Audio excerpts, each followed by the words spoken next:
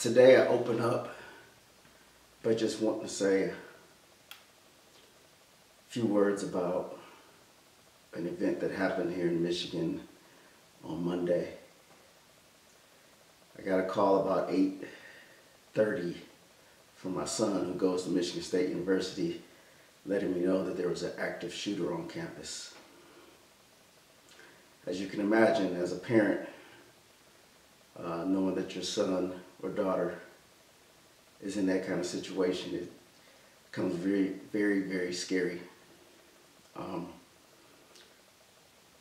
can't imagine being a student on campus when that happened, and I surely can't imagine being a parent who lost a child during that time. So I just wanted to say that as a world, we have to do better. As individuals, we have to do better. As Christians, we have to do better. We have to love. Love is the only way to defeat the hate that seems to have taken over our country. But I just want to give a shout out to all those people who are suffering right now, and just want to take a small moment. I have a mentor. You guys probably know her. I've had her on our Sunday schools before. She's a professor there. So I know a lot of people connected and a lot of people who are traumatized by this event. Please keep them in your prayers, and let's try to make some changes in our lives. How do you respond when someone who doesn't look like you walks into your church? How do you receive them? Do you see whispers starting to go on throughout the church? Or do you welcome them with open arms? Today, James, the half-brother of Jesus, gives us a hard lesson on the rich and the poor. It's the Deek, it's the Deek, it's the Deek, yeah. It's the Deek, it's the Deek, it's the Deek, yeah. It's the Deek, it's the Deek, it's the Deek, yeah. It's the Deek. Got your home, the sun is cool. You get the word, loving you. Straight from the Bible, it's the word is true. But Deek doesn't change. Welcome to another edition of Sunday School with the Deek. I am Deek Wallace Hill IV, proud member of the Mount Pisgah Missionary Baptist Church, where my father, Wallace Hill III, Wallace Hill III, is the pastor. Now, it's an honor for me for you to take time out of your busy schedule each week to join me for the Sunday school lessons based on the International Lesson Series. And for those of you that are new, do me a favor. Go down to the bottom of the page and click the subscribe button, then click that little bell right next to it. And each week you'll be notified. Ding, ding, ding! The Deek has uploaded another lesson. Now, the goal of Sunday School with the Deek is to bring the Word of God to life in your life, and to give you an understanding of the Scriptures and make the Word of God real and interesting and an integral part of your day-to-day being. Ultimately, I would hope that these lessons will inspire those who don't have a relationship with Christ to come asking, what must I do to be saved? Today, we're coming down the home stretch of our winter quarter. We have this week's lesson and then next week's lesson, and then we'll be done. And then we'll head into our spring quarter. Now today we're in the book of James. James was the half-brother of our Lord and Savior Jesus Christ. James is the first in a group of epistles or letters called the general epistles. Now, an epistle is just another word for a letter written to a church. James, 1st and 2nd Peter, 1st and 2nd and 3rd John, and Jude were all general epistles. Now, that means like Paul wrote epistles specifically to specific churches like Thessalonica or Philippi or Rome or Ephesus or Corinth. You know, that's where you get Thessalonians, Philippians, Romans, Ephesians, Corinthians, and so on. But these general epistles are not directed at a particular church or a particular individual but to the church, the Christian church as a whole. That's why they're general epistles. James' emphasis is on faith and what faith produces. Now, James believed that genuine faith in Jesus Christ results in genuinely changed lives. Those who have been saved by God and truly believe and have accepted Him, and they receive the gift of salvation, are expected to act out that trust while making choices about their lives and their actions. In other words, according to James, belief which leads to no change or no works is not really saving faith. The works don't save you, but they do reveal the character of your trust in God. So what does that look like in our daily lives? James, in the first chapter, commented or commanded us to live out the words of God. He compared the absurdity, and I read this verse last week, of hearing the word, then ignoring it, to a man looking at his face in the mirror and then immediately forgetting what he looks like. So here in James chapter 2, he urges us not to show favoritism or partiality. As a specific example, he's going to refer to rich people or poor people that might come into a Christian gathering. So let's get into the lesson. But before I do, I have to say this. Our lesson date is February 19th, 2023. Our lesson text is James chapter 2, verses 1 through 12. Our lesson title is The Rich and the Poor. You can tell this is live. Grab your Bibles, grab your books, grab your pens, grab your paper, and let's get into today's lesson. Verse 1.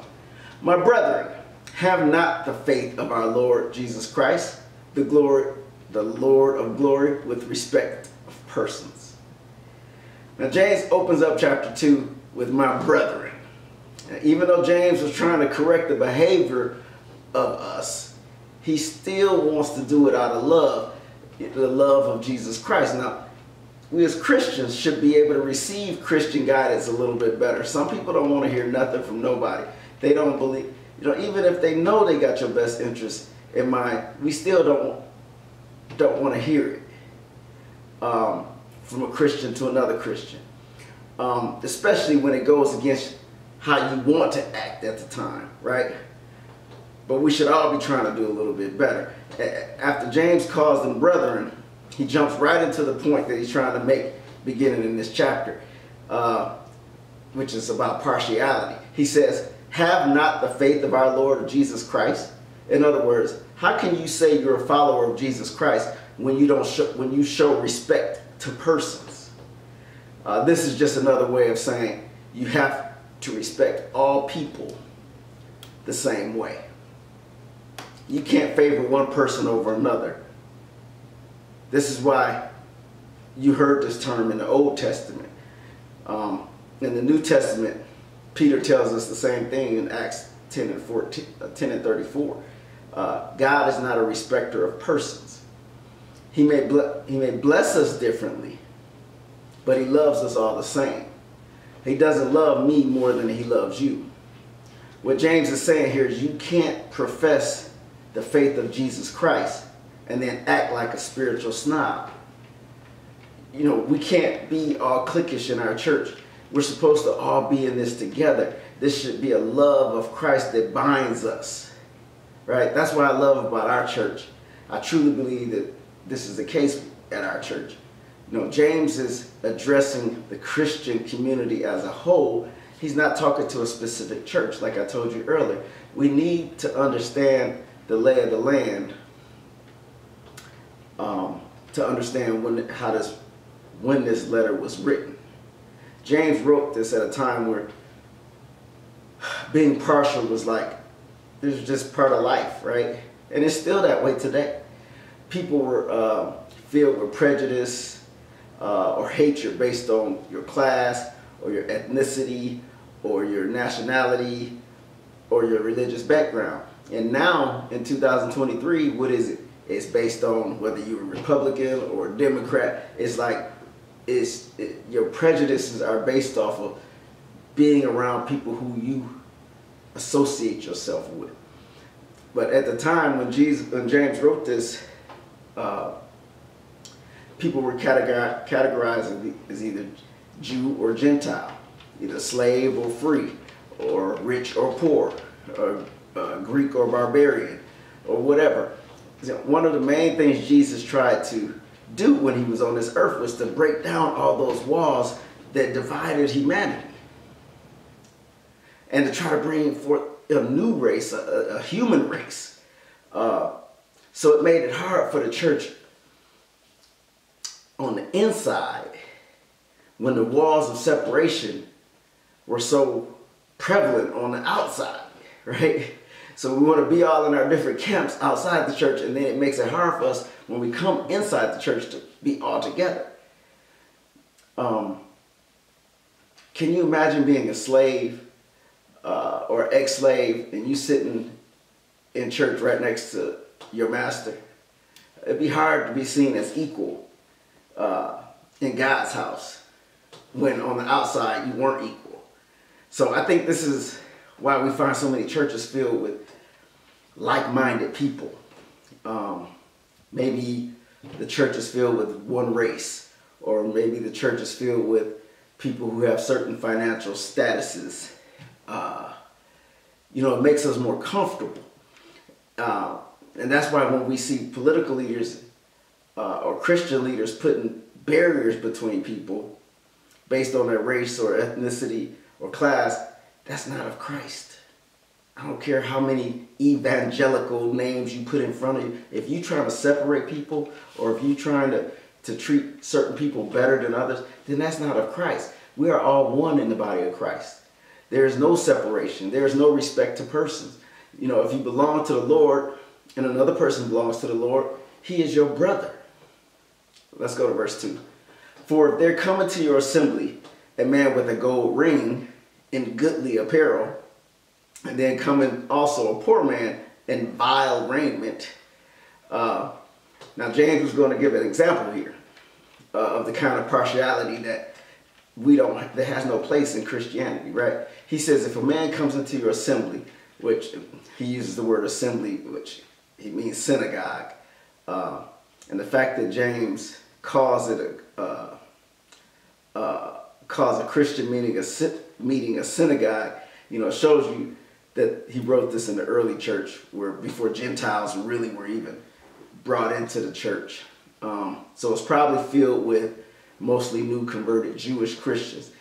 But for purposes of what we're doing today, you can replace synagogue with the word church. Why don't we do that? So a place where, we all come for the same thing, for one purpose.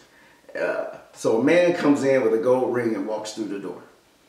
Gold ring didn't mean a single ring, but it was loaded, Mr. T style, with gold rings, which was a sign of wealth. And this showed that the man was rich. Now in Roman society, the wealthy, they wore many rings on their left hand, which was, again, like I said, a sign of wealth. If you knew a person, you would know a person who was rich just by the jewelry they had on.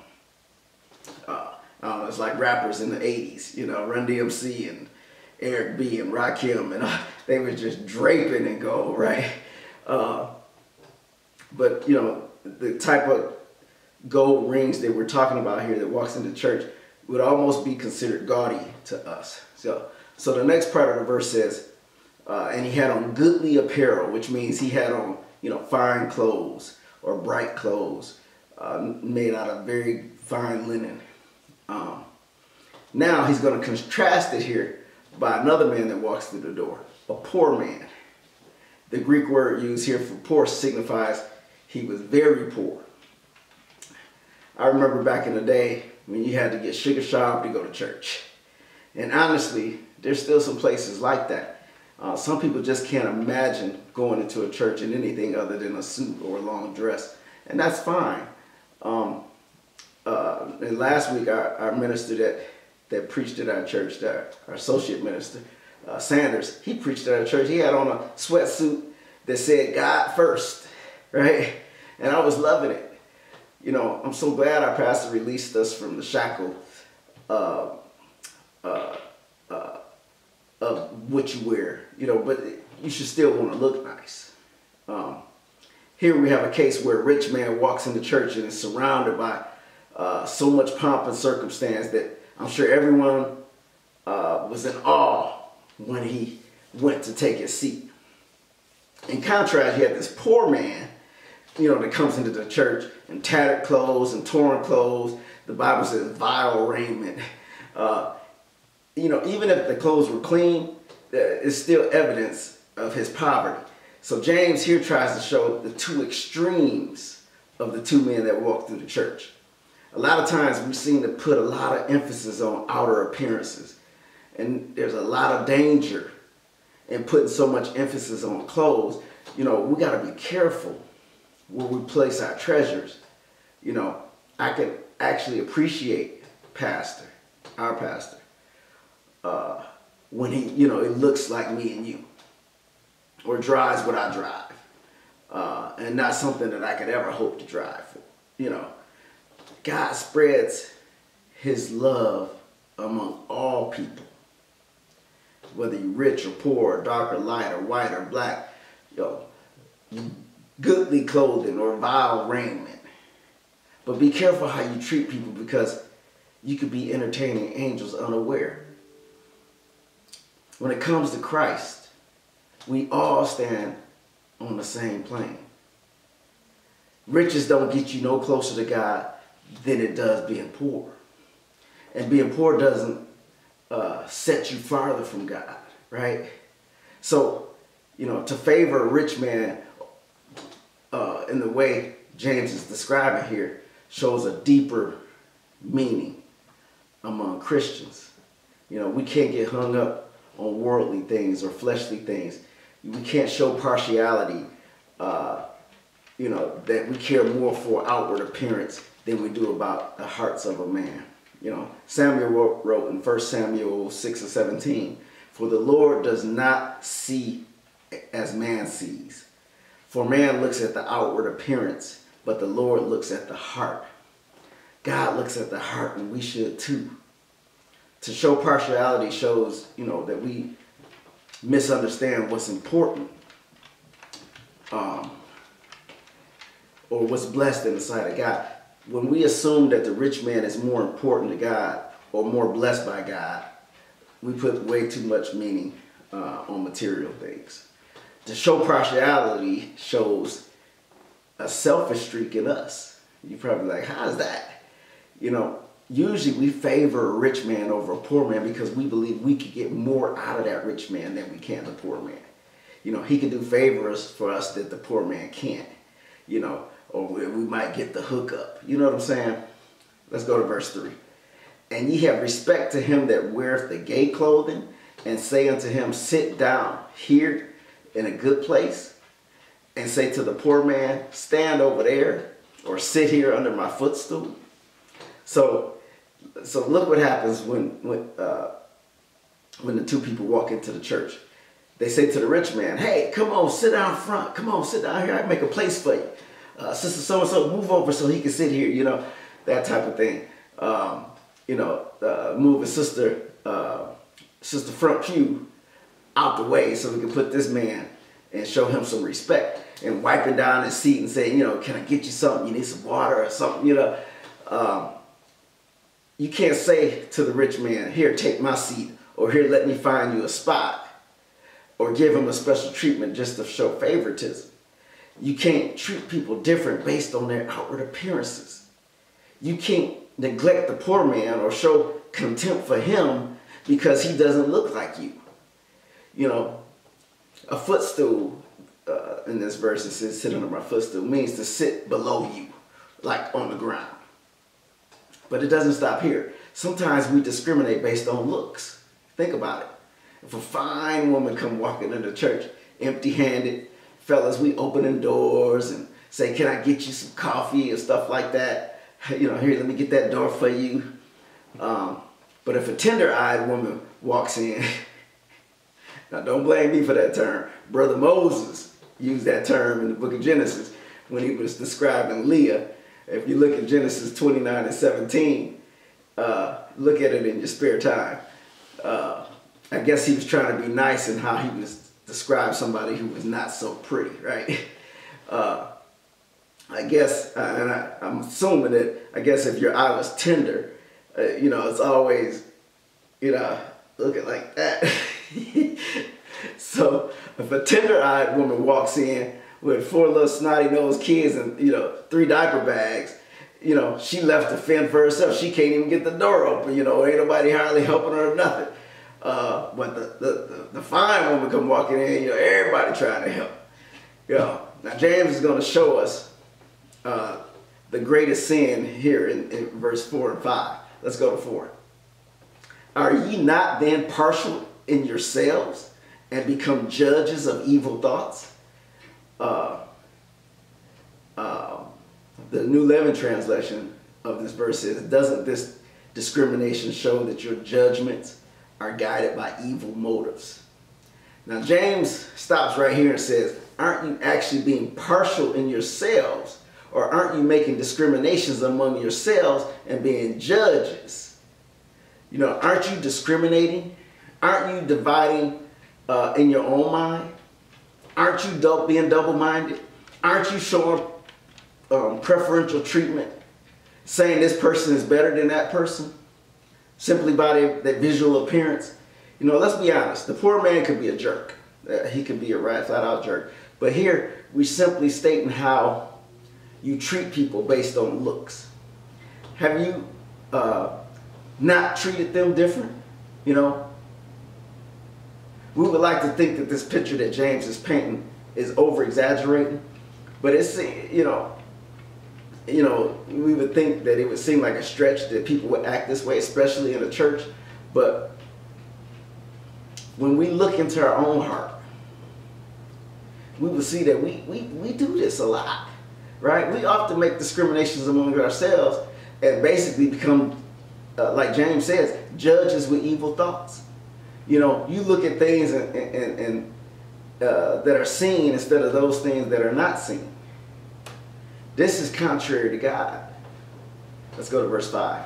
Hearken, my brother, my beloved brethren, have not God chosen the poor of this world, rich in faith, and heirs of the kingdom which he hath promised to them that love him?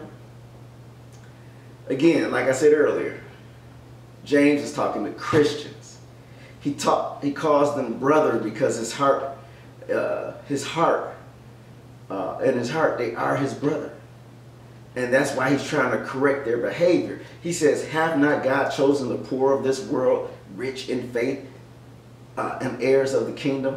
You know, it may be easy for us to be partial to rich people, but God isn't partial to them, right? In fact, since riches are an obstacle to the kingdom of God, Jesus told us in Matthew 19 and 24 that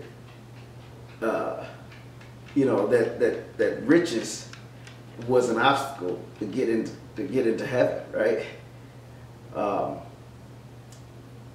not saying that riches can't get you in heaven. I'm saying it's an obstacle. There's a sense in which God especially blesses the poor. James says they are chosen to be rich in faith, because the poor of this world simply, they have more opportunities to trust God, right? Therefore, they just might be far more rich in faith than a rich man, because a rich man can depend on his money in a lot of situations. Now, health, even in health, you can get the best doctors with money. So you can trust in your money more than you trust in God. Therefore, the poor just might be more rich in faith than the rich man. That's all that he's saying here in this verse. He said the rich man may trust God, but the poor man must trust God. The poor man has nothing to hide. Nothing to hide behind except the two strong arms of God.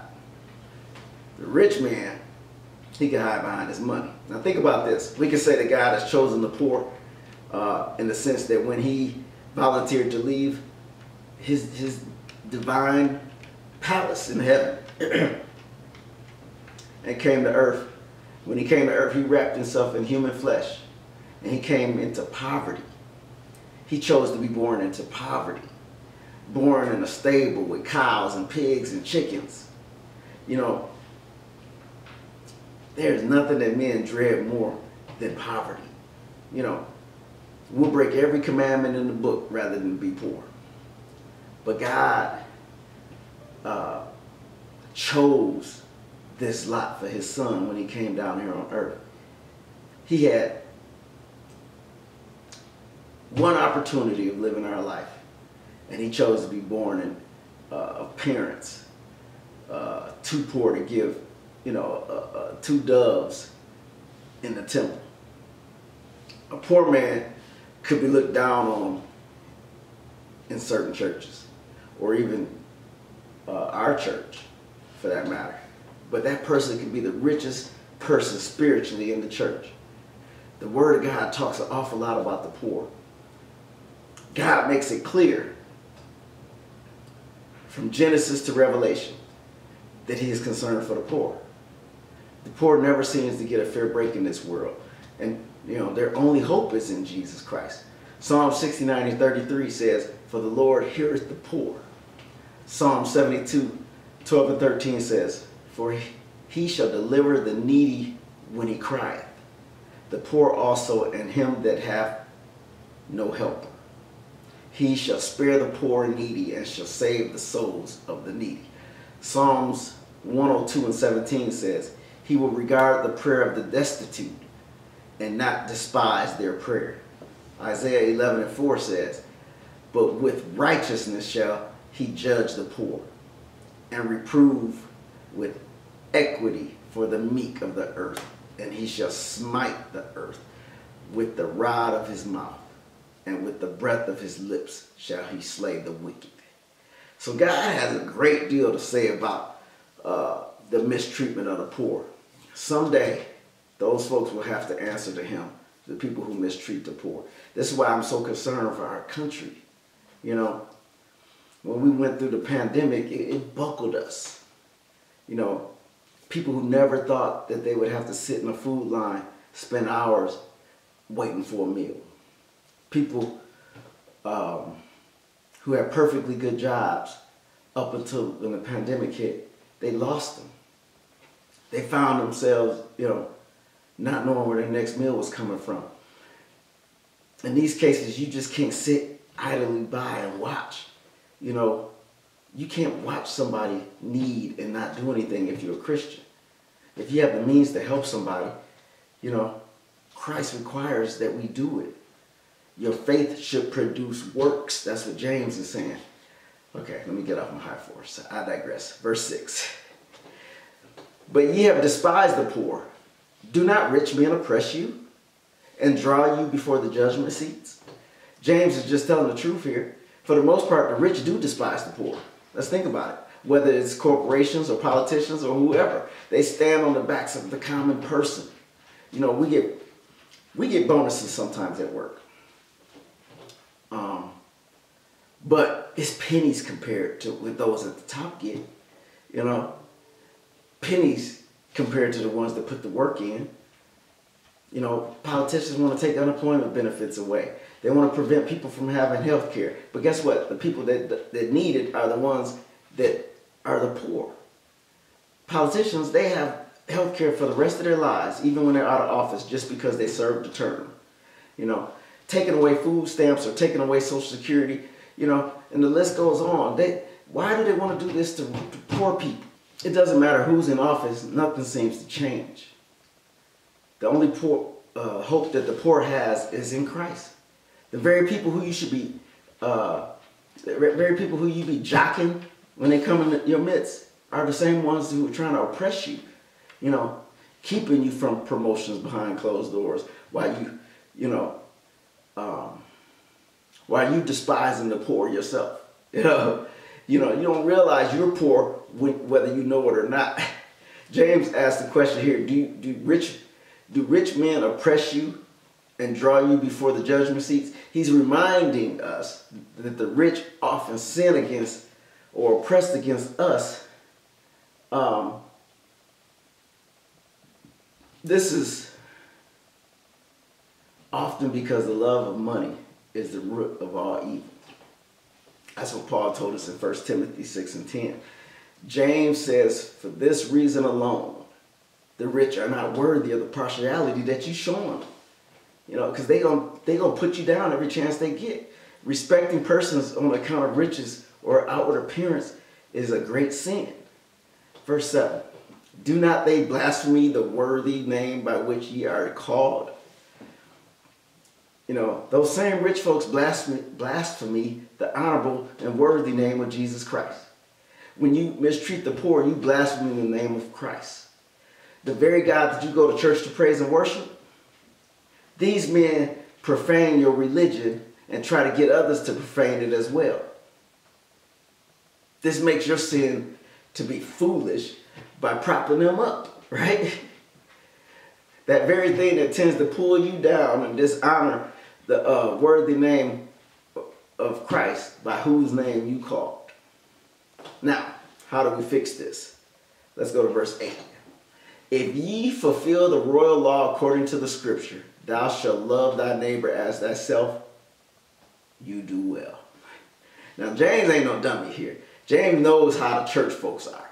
So James anticipated that some of the readers might defend their partiality. They're going to defend their partiality to the rich man by saying, hey, I'm simply loving the rich man, as my neighbor in obedience, to the law. The problem is not that you're nice to the rich man. The problem is that you can't only show partiality to the rich man and not be nice to the poor man. So you can't excuse your partiality by saying, I'm just fulfilling the command to love my neighbor as myself. James says it's simple. If you fulfill the royal law, then you won't have any issues. Now, what is the royal law? Love your neighbor as yourself. James says if you do this, then you do well.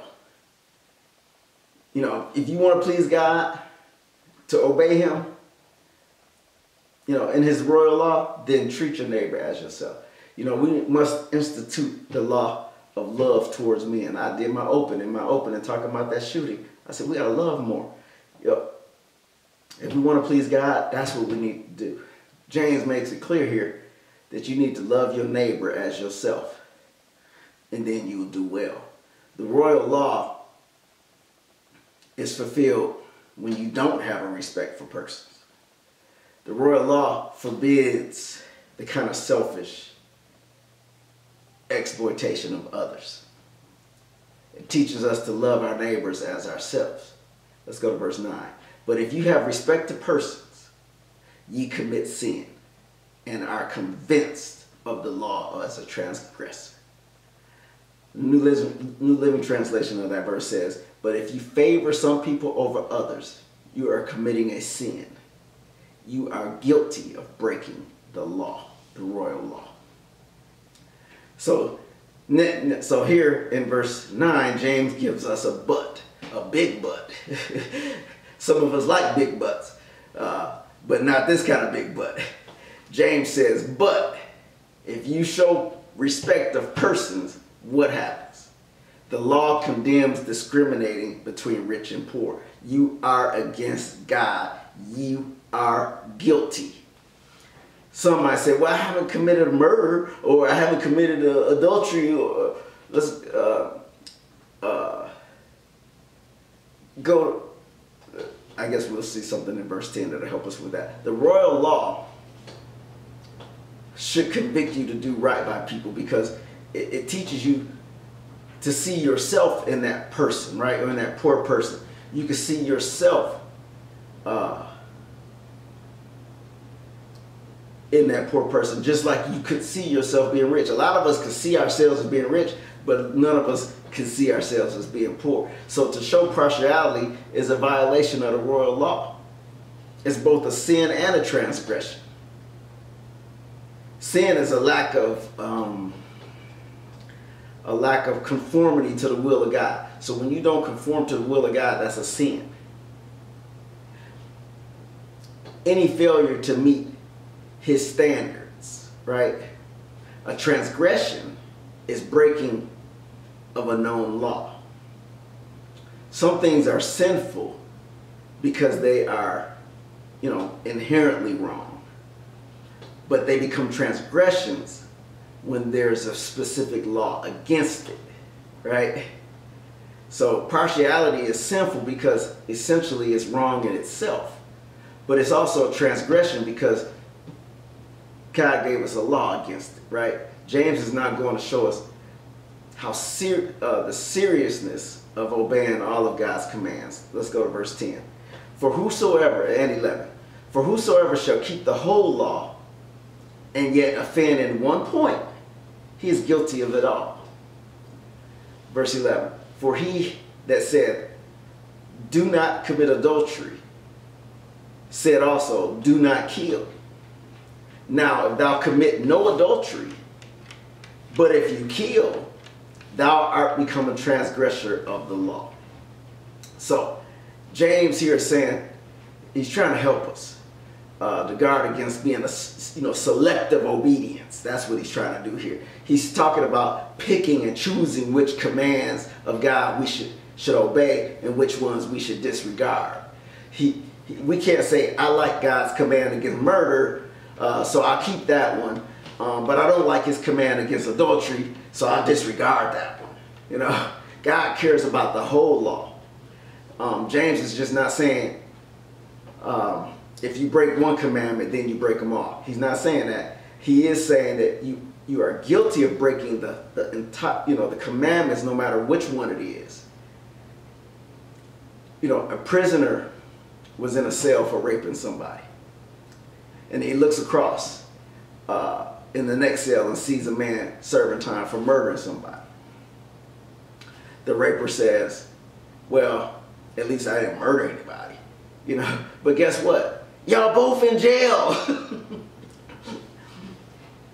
You hear about prisoners beating up people for or killing people because of the crime that person did was worse than theirs. If a child molester's in there and a bank robber's in there, they want to get on the child molester because of his crime was worse than the other. But both of y'all, all y'all in jail, right? Well, and we do the same thing in our churches, in our homes, in our family, and we got to guard against that. You can't look down on somebody because of their sin, because you think your sin is better than their sin. We're all guilty of breaking the law of Christ, no matter what yours is. We look down on so many sins, like that's just the worst thing in the world. But then you got your own sins, right? Yeah, you may be married and never be attracted to another person, but you want to look down on somebody that has fell into that trap. But you go through all kinds, you got all kinds of issues. You don't treat people good. You gossip all the time. I mean, all these things. You can't sit there and act like your sins are better than other people's sins. To break one law makes you a lawbreaker, right? No matter what it is. The Pharisees tried to trap Jesus for doing things on the Sabbath, but they lied, they stole, they murdered, they did all kinds of stuff. But they didn't break the Sabbath, right? They were so hypocritical. You can't look at one part of the royal law as being any more important or less important than the other part. I have to stop right here and clarify something in verse 11. James uses the example of adultery and murder in his letter that is clearly written to Christians. Adultery and murder are part of the 10 Commandments that Moses gave to the Israelites. We as Christians are not under that Mosaic law, but we're under the law of grace. So it seems that James is still struggling here with, to shake loose some of those old Jewish ways or Jewish patterns. Paul tells us in Romans 6:14, you are not under the law, but under grace. So he tells the Romans in 7:6 that you have been delivered from the law. Romans 7:4 says you are dead to the law. Also in Galatians, you can see it. Galatians 2:19, Galatians 3:13, Galatians 3:24, Galatians 3:25, 1 Timothy 1:8, Hebrews 7:19. The fact that Christians are not under the 10 Commandments is clearly stated in 2 Corinthians 3:7-11. But we are under the royal law, which James does state here, which is to love your neighbor as yourself. And if you do that, you will never break any of the 10 Commandments. I just threw that in there for free. Let's keep on moving. Last verse, verse 12. So speak ye, and so do, as they that shall be judged by the law of liberty. This is the same James that writes, be a doer of the word and not a hearer of the word. So not only speak it, but do it. The law of liberty is the law of Christ. It's not the Mosaic law. You know, Jesus said, if you love me, keep my commandments. That's what he says in John 14:15. He also said, this is my commandment, that you love one another as I have loved you. That's John 15:12. Christians will be held to the law of Christ. We should conduct ourselves by the law of Christ. It has liberty, which is freedom. It does have liberty, yet it's still a law that has to be obeyed. Liberty simply means freedom. God gives us liberty. You have the freedom to do what is right. He doesn't force you to do anything. Now, the law of Moses required you to love your neighbor, but it didn't give you the power to love your neighbor. You know, it condemned you if you failed. Now, under the law of grace, which we're under, you are given the power to do it through the Holy Spirit. You know, and we are rewarded when we do it. But if we profess Christ, then he says,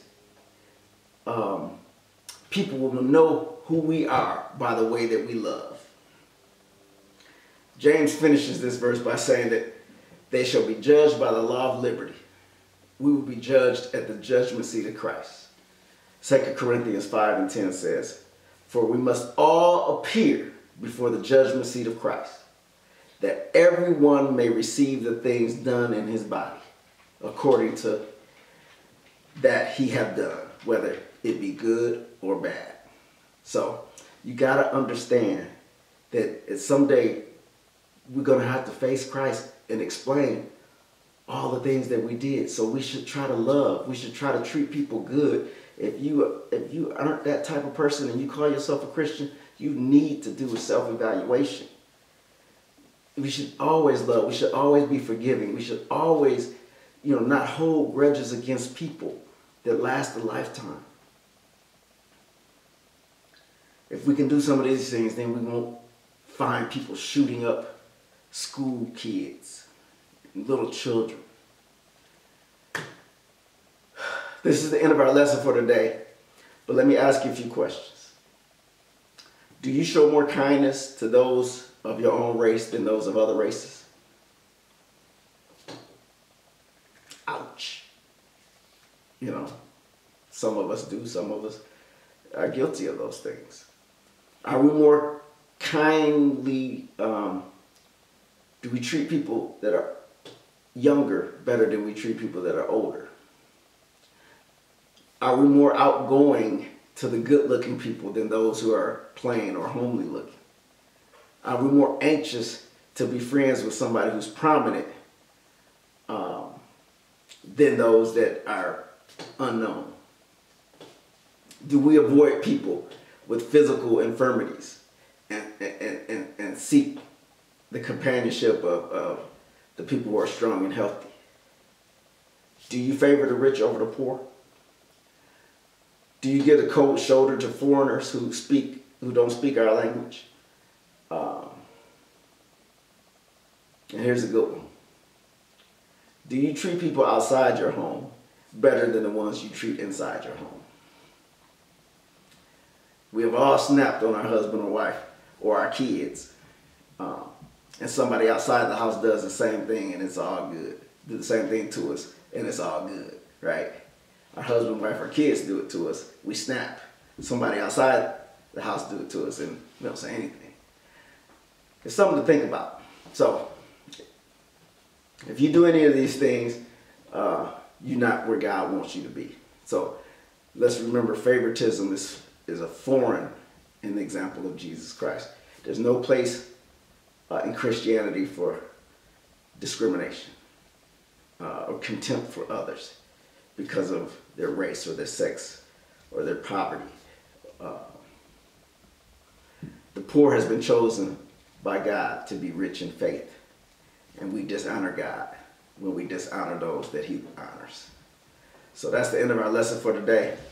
Next week our lesson will be from the book of James. No, it won't. I don't know what it is. I didn't put it in my notes. But I will put it on the screen, okay? So, do me a favor. Hit the subscribe button, comment, and share. Your comments help me, and your sharing the lesson will help others. Let's dismiss. Let the words of my mouth and the meditation of my heart be acceptable in thy sight. O Lord, my strength and my redeemer. Amen. Spartan strong.